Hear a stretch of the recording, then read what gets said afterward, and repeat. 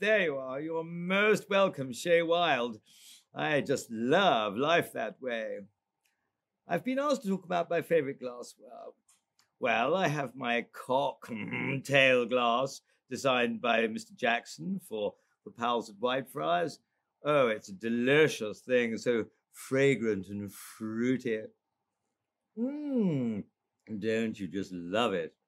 And here's my decanter.